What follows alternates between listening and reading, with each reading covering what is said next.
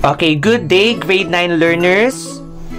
Welcome back to my YouTube channel. So for today ay may bagong lesson na naman tayong pag-aaralan.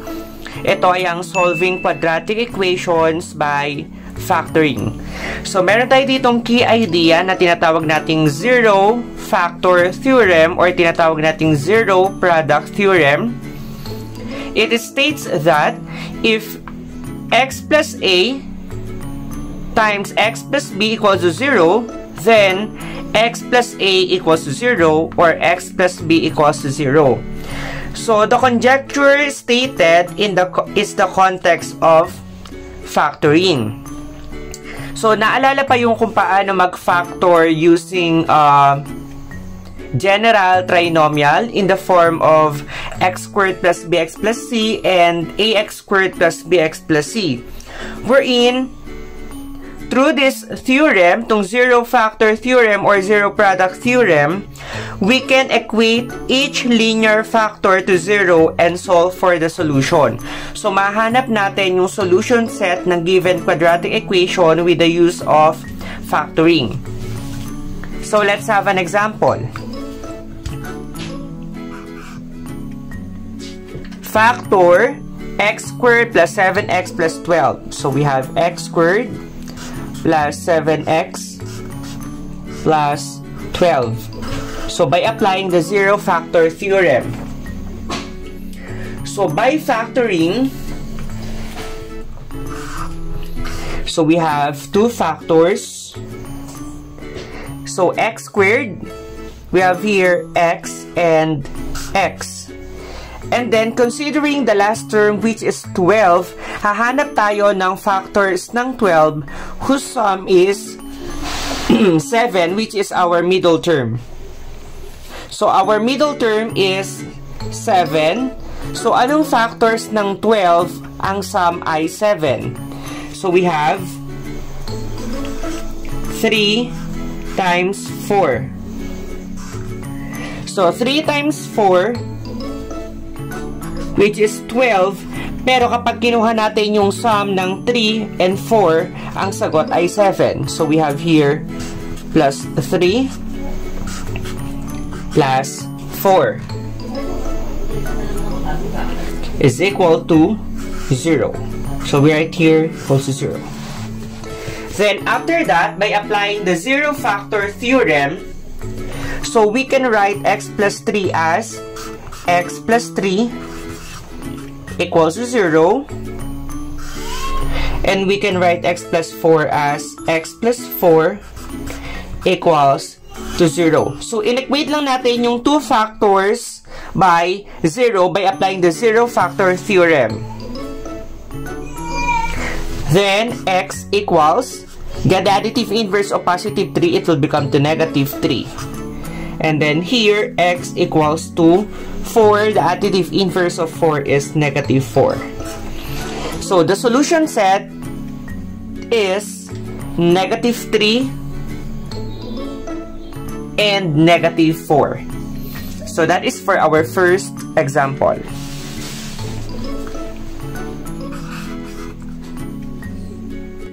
Okay, second example, x squared minus 7x minus 18 equals to 0. Again, let us get the factors, or we need to apply the factoring by general trinomial. You have here x squared, you have here x and x. Since negative yung ating last term, one factor is positive and then the other one is negative. Ngayon, nahanap tayo ng factors ng negative 18 wherein ang sum ay negative 7. So, wherein we have here 9 and 2. Right? So, 9 and negative 2 or negative 9 and 2. So, which give us both negative 18. Pero ang ating middle term ay negative 7. So, let us get the sum. So, 9 minus 2 is positive 7. So, therefore, Ang tamang factors ay yung negative 9 at positive 2 na makakapagbigay sa atin ng middle term na negative 7. So, therefore, ang negative ay yung 9 at yung positive ay yung 2. So, yun yung factors ng x squared minus 7x minus 18, yung x plus 2 at x minus 9. Ngayon, i-apply na natin zero-factor theorem. So, we can write x plus 2 as x plus 2 equals to 0 and x minus 9 equals to 0. Then, x equals to negative 2 and x equals to positive 9. So, therefore, the solution set is negative 2 and 9. So, let's have our third example. X squared minus 8x equals 0. So, our solution for that is we can apply here factoring by common monomial factor. So, what is the common factor between x squared and 8x? So, we have here x, and then x squared divide x is x, minus 8x divide x is 8 equals to 0. Then, we can apply the zero-factor theorem. So, we can write x as x equals to 0. And then, we have here x minus 8 equals to 0. Then, x equals 8. So, therefore, the solution set is 0 and 8.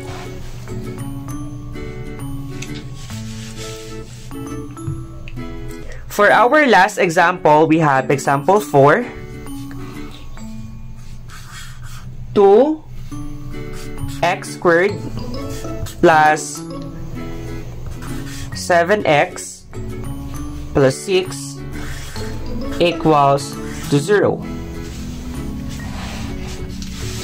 Ito naman ay factoring general trinomial in the form ax squared plus bx plus c because we need to consider yung ating leading coefficient na 2. So, we can factor this as, so we can make use of trial and error method.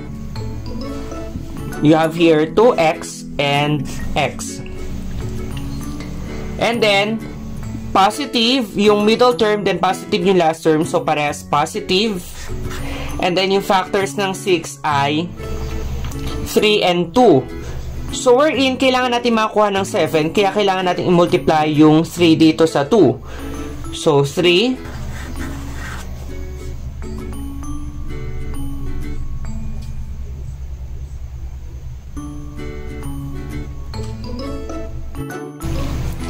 Then, dito yung 2.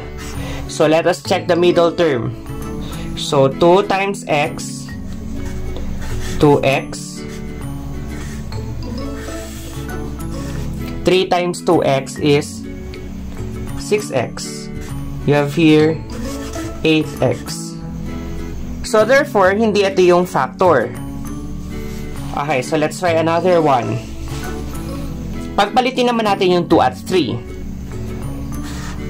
2x plus 3